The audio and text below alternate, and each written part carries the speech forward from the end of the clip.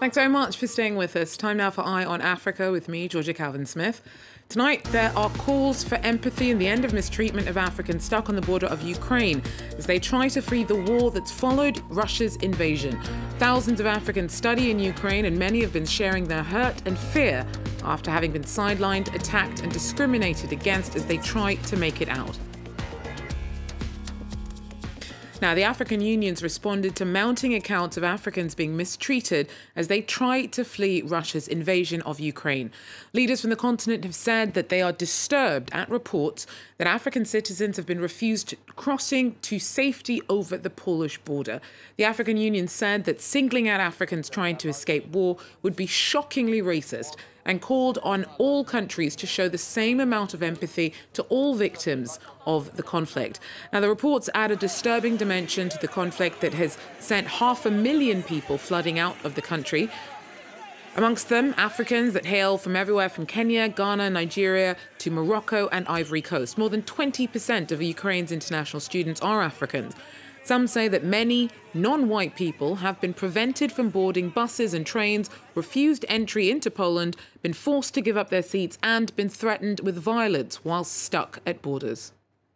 It was a very terrible experience for me.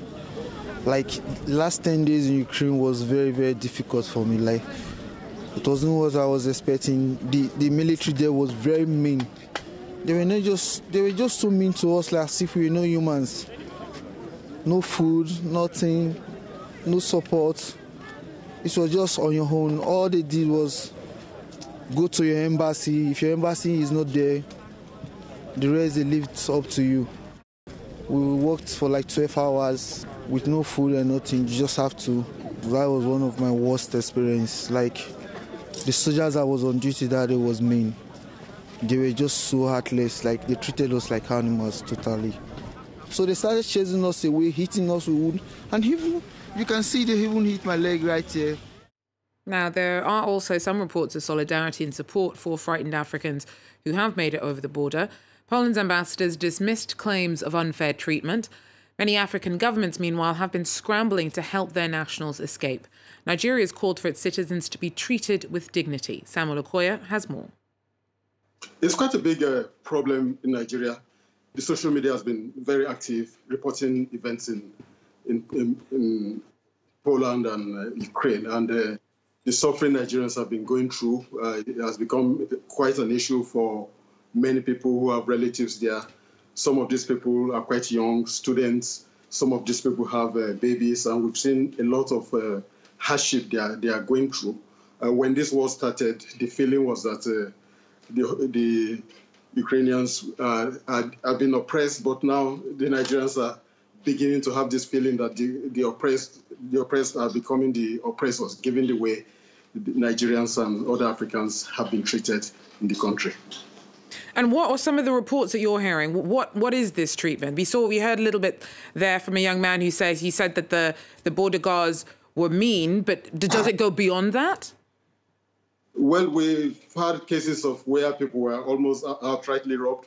We hear of cases where Nigerians have been accused, termed to be Russians, even though clearly they are Africans, and for this reason they were beaten up that they are Russians, they are working for the Russians. We've heard of cases where women with children, babies, have been denied seats in trains, in buses. We've heard of cases where even those who had seats were being forced to give up these seats so that some other persons can take these seats. We've seen photographs and videos from bus stations, train stations, where you see all those that are left behind are just Africans, mainly Nigerians.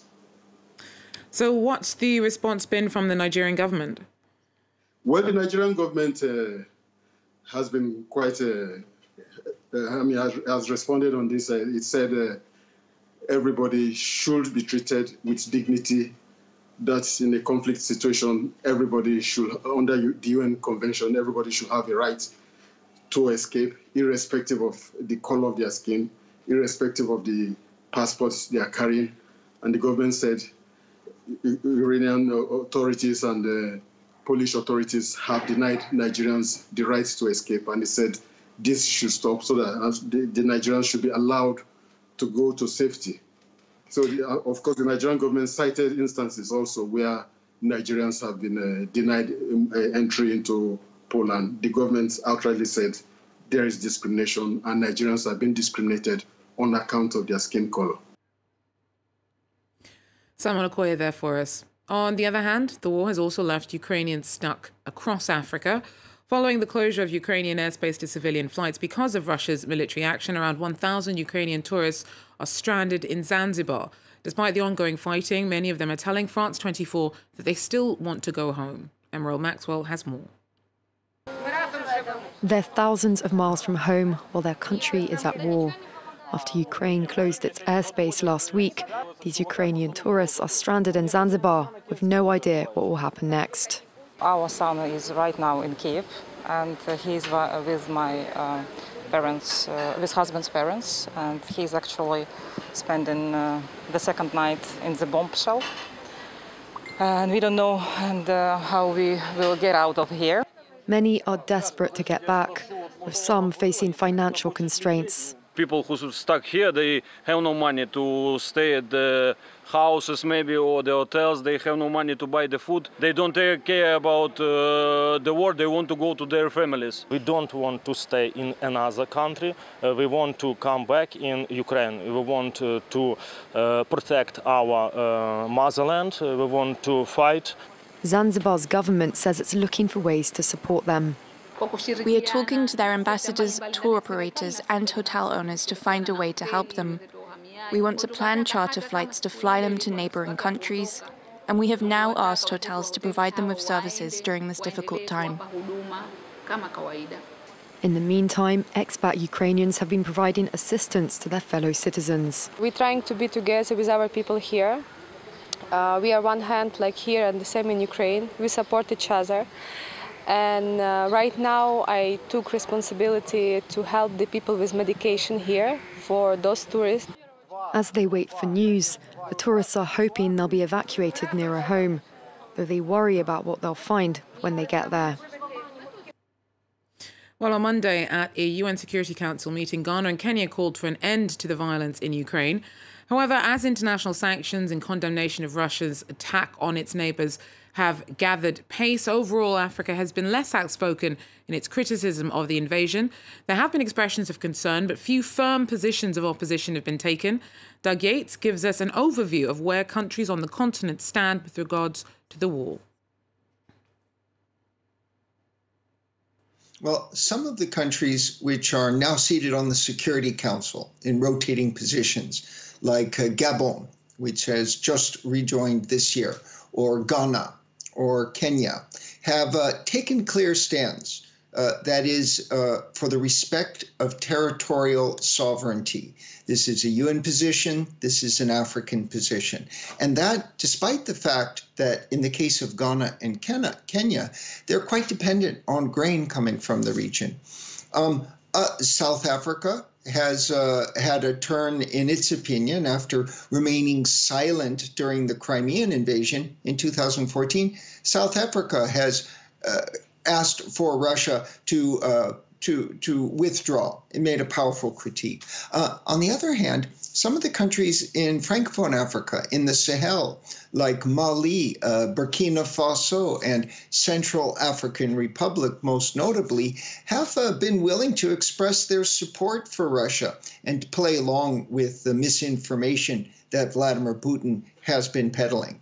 But the large majority of African countries have simply not stated a position, and that silence speaks loudly about how they might be trying to reposition themselves in a world where Russia is returning. Mm-hmm. And amongst those nations which have been more open in their condemnation of Putin's war, is there a common denominator? Yeah, many of them are democracies, and therefore Western allies, and therefore they side with France, they side with Europe in their opposition to what Russia is doing. Russia being seen as the proponent of authoritarian regimes, coups d'états. So, for example, in Senegal, you have Macky Sall, who is right now serving as AU chair, and he's asking for respect of international law. Clearly behind this is also a desire to appeal for democracy, for democratic values, which Macky Sall believes he represents. The same for Ghana, where Akufo-Addo represents one of the strong West African pillars for democracy in a region that's ravaged by coups d'etats and authoritarianism. And the same for Kenya. So these are democracies, they're pro-Western powers, even in the case of Gabon, where its democratic practices are questioned, its alliance with France, with the West, are not. So what's motivating the countries who are hedging their bets when it comes to Russia?